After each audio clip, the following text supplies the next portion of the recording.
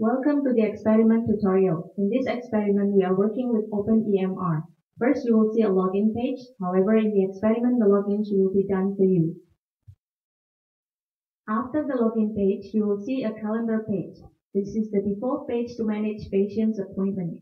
On this page, to the left side are the features of Open EMR. Click Patient/Client tab, then you will see a drop-down menu. For this experiment, we are going to work with Patient and New/Search tab. First, click New/Search. You will be directed to a window for adding new patients' data or searching the existing data.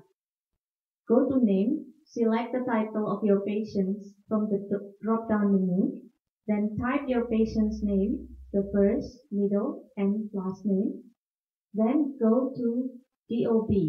You can type or select the date of birth of the patient. If you type it, you have to follow format of month/date/year. Go to Sex and select Gender. Go to Marital Status, select the status, then click Search. You will see a pop-up window with a list of new patients in the database. Find and click the patient's name. Then you will be directed to the patient's details. For an option to search patient data, click Patients tab, which is used to find the existing patient's data. You will be directed to a list of available patient's data. Click on the patient's name, then you will be directed to the patient's details. On this window, go to column on the right-hand side where you can find the tabs for clinical reminder, appointment, medical problems, allergies, medication, immunizations, and prescription.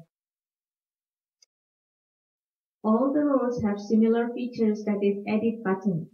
The function of Edit button is to fill in or edit patient's information.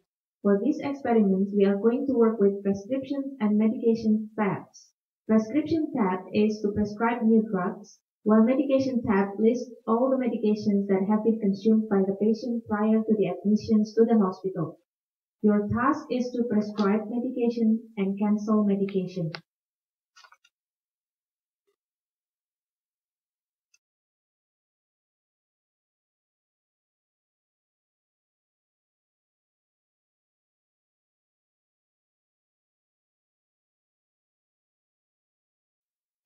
To prescribe, go to Prescription tab and click the Edit button.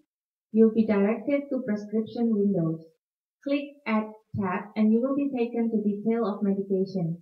You can either type the name of medication on the drug row or click the Click Here Search tab.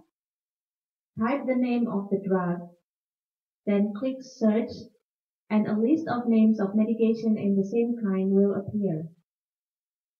Choose one and click Select. Fill up the quantity, the dosage, the method of administering, and the frequency of using the drug per day. Type the indications of the drug at the notes, and then click Save.